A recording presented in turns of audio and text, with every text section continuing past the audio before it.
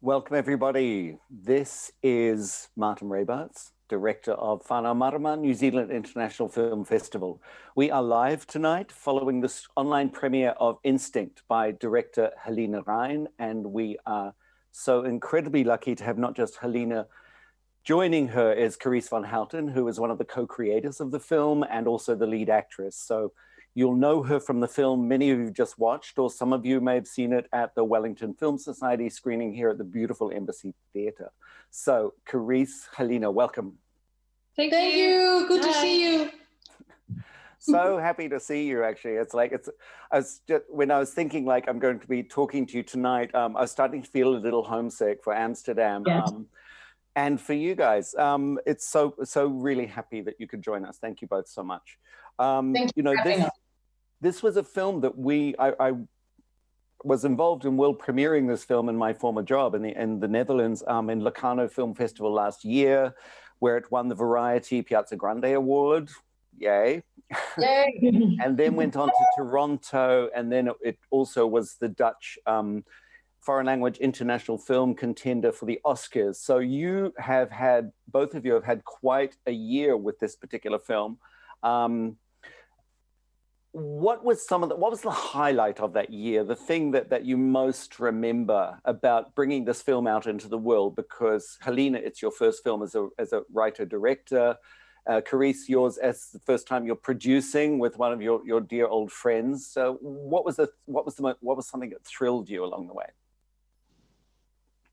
Oh, I mean, apart from the shooting itself, yeah. I think we were really, when we heard that we were going to Locarno, I think that was a great moment, because then we felt like, oh, someone's really getting what we made, what we tried to make. And it sort of started from there.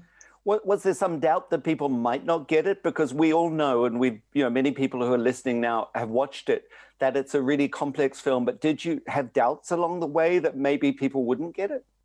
Yeah, I mean, it's very controversial, even though it's based on a true story, and especially in the Me Too times and, the new feminist wave.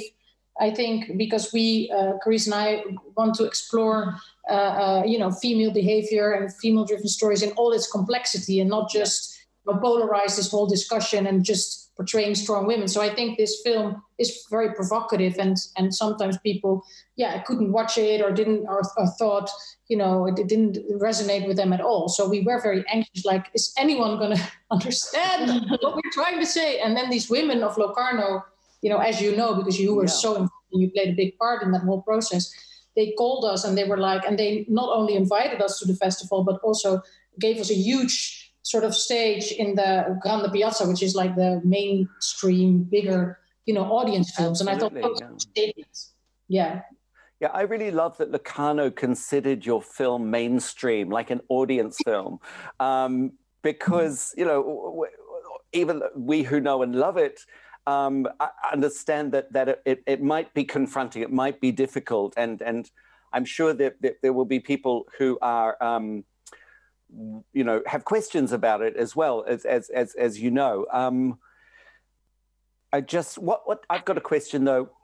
What made you choose this kind of material as your first film? Because you formed a company called Man Up together. Carice, you were working at the time on Game of Thrones, so you're really busy on, the world's biggest television series. Halina, you were busy with Eva van Heuver and the Toneelgroep Amsterdam, International Theatre Amsterdam, which is, one of the most remarkable theatre companies in the world. traveling, Tokyo, Paris, New York, London, working on, some of the great classics and reinventing them from the ground up. What was it that in both of your, busy lives, one particularly in theatre, the other in this, in the Game of Thrones world, that thought, let's make this film rather than any other one? What was it that triggered this film?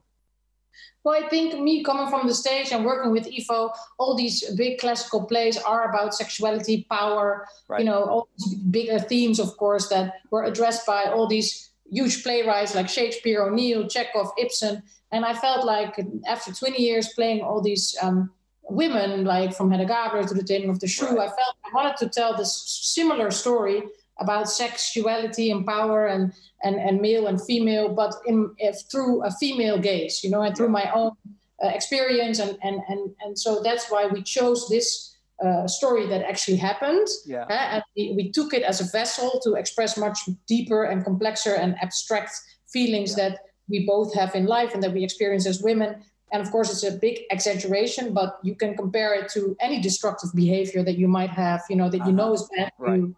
You're going to smoke a cigarette even though you shouldn't, or you're going to not go to the gym even though you should.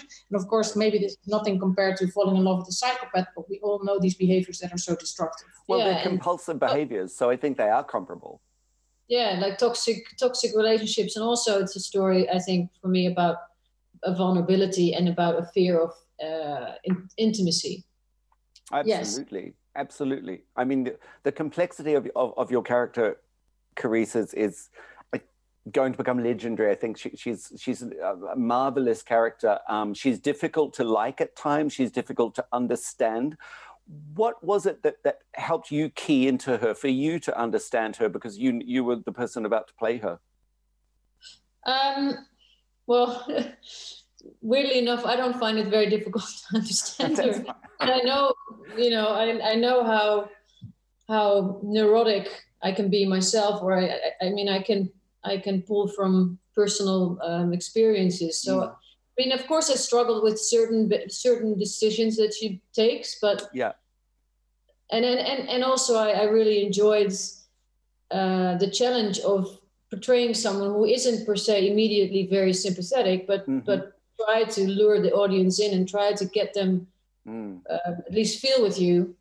And experience to live inside her skin, at least, even though it might be complicated skin. Yeah. Yeah. Also, it's to not immediately throw people, an easy dinner. Yeah, exactly. Because there's so many easy dinners out there, right? Yeah. Yeah. I mean, you can go to McDonald's anytime. Yeah. I've had a question come in actually. It's from Sarah on YouTube. It's two parts of the question. What did you write this before you founded Man Up? And the second part of it relates to the character, actually. Is it harder to get funding for this kind of darker female perspective and content? And how did you fund it? So we wrote, the first thing we did together, apart from acting together, which we did in the beginning of our careers a couple of times, and we were best friends anyhow. So the first thing we did together, just for fun, it was writing an anti-style book. So it was a very strange venture that we did, but it was great. It was a big hit in Holland, but it was more a joke. But it really was a great experience for us as far as working together. That was the first time that we really created something from zero. And even though it was light and joke, and then we thought maybe we should have this company, maybe we should start to create film and TV. And so we really started out by creating a TV show about prostitution. But that took a long time to get financed because 10 episodes and co-productions. And so we're finally now in post-production with that. Right. But so in the meantime, we got a little bit bored by how long everything took. And that's when we created Instinct. And to answer your question about getting funding for these kind of stories, I think we started all of this before Me Too. And I have to say that because of Me Too and the whole movement that then came about, it became much easier. But in the beginning, we did encounter a lot of prejudice against two actresses, wanting to, and a lot of people were like not taking us seriously and thinking that, we were just vain and just wanted to be, the stars. And they were very surprised once they found out that we actually wanted to create these very dark stories, non-pleasing stories. So it took us some time for people to really take us seriously. But now they do. No. Now they do. Step back, people. Watch out. just I'm going to stick with you for a minute, Halina. When you were coming up, say, let's produce, let's direct, let's make work ourselves, let's take control, we'll hold the reins as women. But you'd never actually directed a film before. I know you've worked in theatre, and and the kind of theatre you work in is very collaborative. What were the biggest steps you needed to take to move from being on stage, I guess, from in front of the camera to behind the camera? Well, I think I did read a lot of books about directing movies, because, of course, I saw mainly, I did some film, in my career, but I saw mainly theater directors at work. And so I thought I needed to learn a lot about just the techniques of film and how all of that worked. But I do think as an actress, especially, we are both very blessed in that way.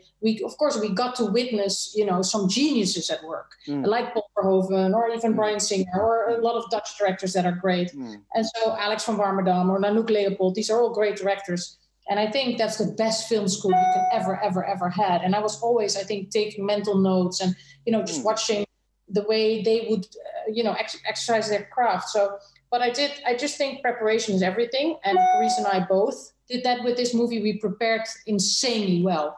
The whole script writing process took a couple of years. We got Carice and Marwan involved. Of course, Carice was involved from zero, but Marwan got involved very fast as well. So we did readings all the time, and then we went back writing again. So we were very fortunate that we could do this slow cooking, of course, funded also by the government process. And I think for both of us, we really prepared in a different way than just showing up and being like, it wasn't just a gig. Yeah. No, it was like, no. And therefore, also, because we were so in control, it just gave us so much pleasure. I mean, I cannot remember the last time I actually went to work with a smile on my face, even though the topic was pretty dark. And the work that you went to do was tough, but the spirit of the work. Yeah, but I was so happy, and to do it with her, like, I mean, it was just a dream, really. I think also for Carice, but also for me, being more in control is, of course, very rewarding. I mean, we both are, for a lot of directors, we were the muse, we were this particular female muse kind of person. And that is great, and you learn everything, but it also, at a certain point, you become almost aggressive, because it's a rebel. You become a rebel, and then you become bored, and it seems you become spoiled. And so we were so hungry for this. And we cannot wait to do it again. Also, in terms of like nudity, we really set a dogma for ourselves in the beginning. Like, we're not going to show any nudity here. No female nudity. Exactly. What? No female nudity. Why was that? Let's talk about that a little, because it's a really interesting thing you just said. No, because I think both of us in different ways, because I worked with Eva on stage and she in Game of Thrones and all their other experience, but also almost every movie we were in, we were naked. It was part of, it seemed to be completely like, of course you're going to be naked. You didn't even question it. We didn't even think it. We were like, that's apparently that comes with the job. And then, of course, after Me Too, when a lot of people woke up, we as well, we started to look at it in a different way. We're not against it at all. We think it's part of art. It's beautiful. But for us, if we create something, especially this is about sex. This is about, sexuality and power. So we didn't want to objectify women in that way. We want to objectify men. So we took Marwan and we tried to objectify him in this film. I hope you enjoy this. And namaste to that. And so we said no nipples, no pubic hair, female, none of that. And then we said no more.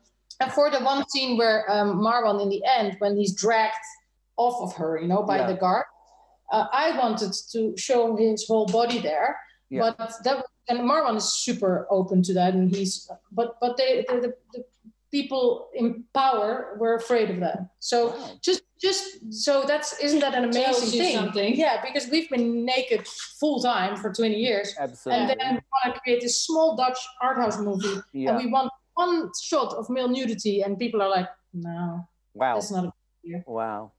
So I think interesting. It's matter, but interesting.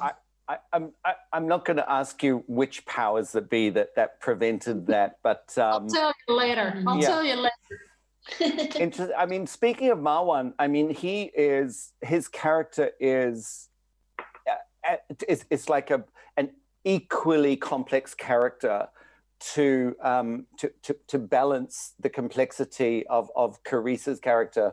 I've had a question that came in from our Facebook live feed. Nicola, should we feel sorry for him is the question. Well, it's a really good question, by the way. I think so. In my mind, they're both broken. They're both, as they are much more similar than we think. Although she's on one side of the fence and he's on the other side, they are much more alike. They have similar backgrounds as far as abuse. For every audience member, they can make up themselves, but for me. And so I think they are very similar. So of course we are playing even with that sentiment in the audience or in the viewer. Where you are going to feel sorry for him. Like the direction we gave him a lot was just make it very believable, act very small. Don't be Jack Nicholson in The Shining or whatever psychopath comes to mind. Don't go into that archetype. Be this lost boy, because that is much more dangerous. It's much more manipulative. It is much more real. More frightening. Much more frightening, and much more how real narcissists or real psychopaths behave in real life. They don't come at you like because if they would. It would be easy, it's why is it so seductive? Because they're not like they're not like that. No, so, his performance is extraordinary in as the balance, because there are just moments where you catch yourself going like, I kind of get it. Yeah, exactly. You want to seduce the audience as well. The audience should also become confused and see how attractive that badness and the danger, because he has that also as a real man. He's very masculine. He has, he doesn't have to act all of that. He can just sit there and there's already an energy in the room. We use that in this film. Carice, you're so raw in this film and so many scenes. You gave everything I can imagine that there was. You brought everything to the moment of the film, but also some of the more complex scenes. But I mean, there are the obvious ones, which I think we all know what they are. But there's one of my particular favorite scenes where there's a real complexity that is also beautiful and puzzling. It's the scene in the dunes where she follows, where she's walking into the dunes, and it's kind of at that moment surrendering somehow. And the intimacy of the moment with his urine, it's like, for me, that's a particularly complex scene to play, because it doesn't have the obviousness of something that's very physical that's happening between them. It's an emotional intimacy that's happening. Was there a particular moment in the film that you recall like that was the thing that you think, okay, this is the day I'm going to do that? First, I mean, always the first day is like that. I mean, it's always where you feel like this is your first day of school, and I have to sort of make my new friends and sort of be, you're sort of not really yourself. Anyway, I hate first days of shooting, because I basically wanted to have any other job than to be an actress, and also I wanted to impress her. I just wanted to not leave her alone. I just thought I need to man up, and it was a tricky scene, because it was the scene where she's in the isolation cell in the very beginning. Yeah, the opening. Scene. And I just thought I have to, because I know how she works. I've seen her in theater. I've been a big fan of hers forever. So I just thought I can't just, do it 85%. We're not phoning this one in, no. No. I have to go all the way. Yeah. And that also set the tone for me. So that was a tricky moment, but where I really felt like I needed to prove myself. And I immediately tore that's where you see that I have no technique whatsoever, because my voice was gone like after take one. But apart from that, I mean, the obvious scenes, yes, but I think for me also the challenge was to portray a psychologist, a believable psychologist, because I also felt like, am I that person? Are people going to believe that I'm actually a psychologist? I felt like, and it's tricky in the scenes where there's nothing, where you cannot hide behind anything. You're just in a room with two people and it's just talking and looking, and that's where you can go completely wrong direction. So that's really sort of miniature painting, and that's what I really like. Tiny detail, yeah. Yes, and that's also what I enjoy. So I loved it when I was doing things and I heard Halina either laughing or just acting with laughing me. Through the tape. Because I can't stop. If she does something, I love it so much. I'm like, ah! Then I'm like, oh no, it's not the theater. I mean, it's the best for an actor where you feel like your director completely sees what you're doing, and and then you speak the same language, and that's just great. That's a very, I got a really safe feeling. Yeah, I think the viewers of the film have that gift of that safety and trust, because it allows you to go even further. There's something, what was the research that you did, both of you, in terms of the writing and developing the character? Just because I know one of the questions that came up after the screening we had here on Monday is like, is this real? Does this happen? Tell us a little bit about how you researched the reality of this world and these characters, because it's not just one person. I think these prisons are pretty unique. So we have prisons in Holland where it's from the past that we were a pretty social country, socialist, and the idea that you can rehabilitate any criminal. And so if a criminal pleads like he was insane during a crime, or he didn't have free will in that sense, then he can go in these kind of particular prisons where you get full treatment. So you get music therapy, you get all kinds of therapy, and they try to rehabilitate you. The other side of that is that the therapist is like God, because the therapist it's not like you have a limited amount of time there.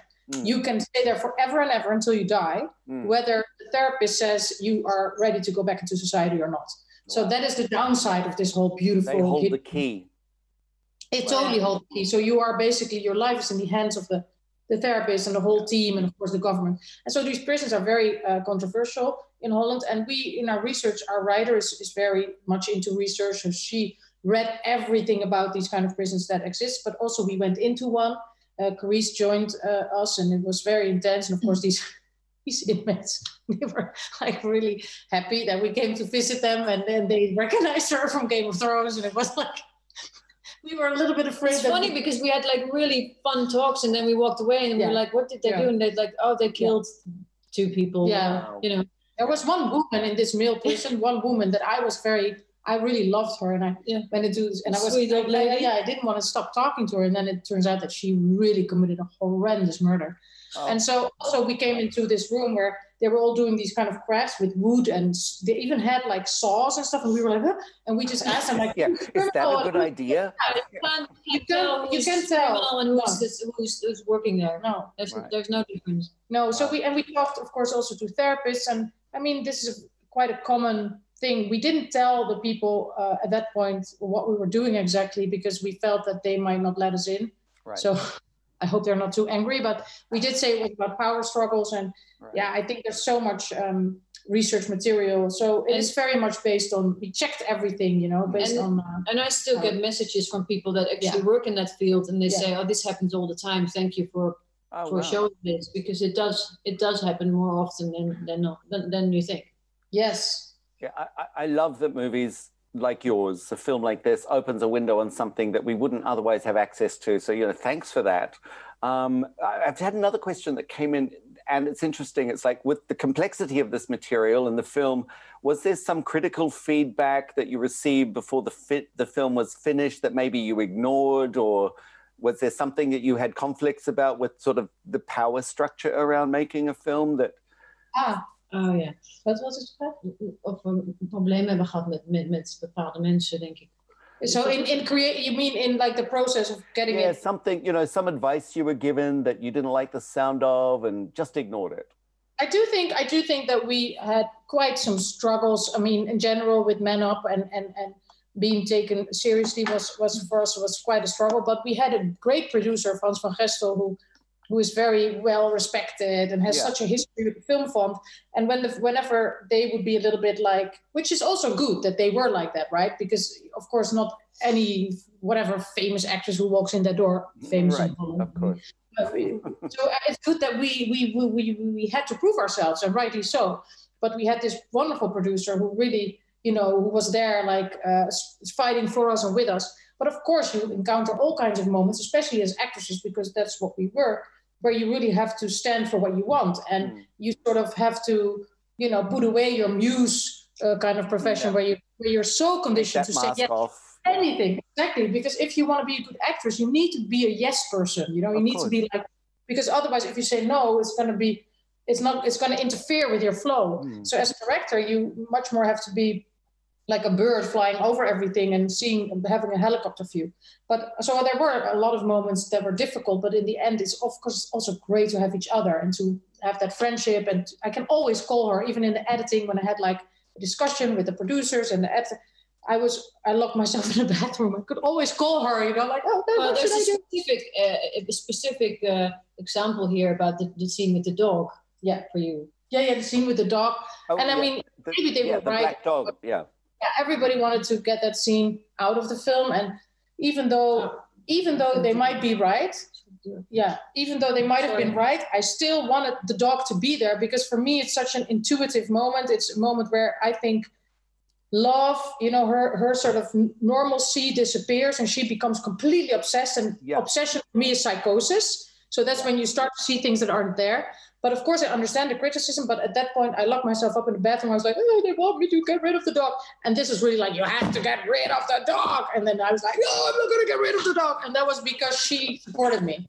Right. I'm going to move a little. So you know, having her by my side is just, that's the most important gift ever.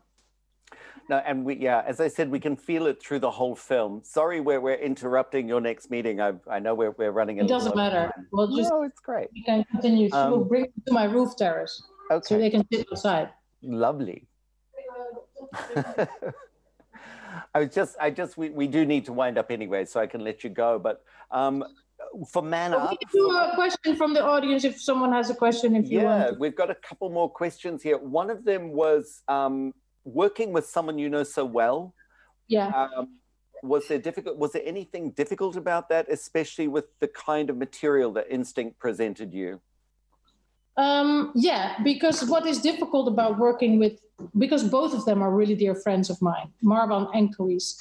So what was for me the most difficult moment in that was the first day of casting. So Carice and I were there, and we had to go to the casting agency to find the other roles, right? So she was there to do the scenes with the possible younger actors or whatever actors. Yeah.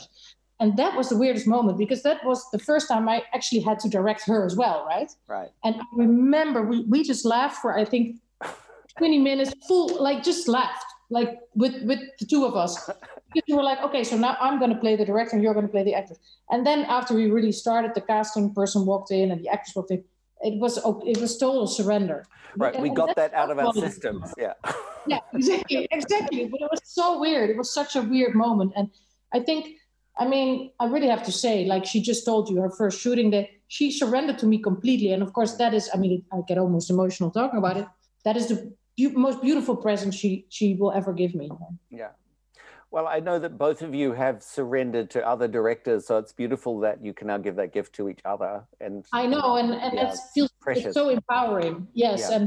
and also, I think if you ask us what is the most beautiful part of this whole journey, I think just the fact that we were in Toronto. Well, you were there every step of the way, Marten. We went to Toronto. All over the world, people reacted to this film, sometimes very angry, sometimes very emotional, but never indifferent. Yeah. You know, it always touched people's hearts. And I don't think that is that we did that. We did that. This is something that is a whole group, of course, a whole team, blah, blah, blah. And also the timing is right. And I think that is what we want to do. We want to touch people. We want to give them comfort, and we want to provoke thought, you know? Well, you've done that. And just to wind up, now that Carice is back, and I'll let you go on to your next meeting, just tell us about the thing that's exciting you both most, you know, the thing that Man Up and the two of you are planning to work on next. Something, you don't have to give us the detail or even the title of the project, just something that thrills you about the next project you're working on. Well, we're working on, that's no secret, on a book. It's called The High Nest. It's about two sisters, Jewish sisters in World War II who also joined the resistance. It's a beautiful story and very contemporary in our eyes. Yeah. So we're going to work on that together. And we have multiple new ideas.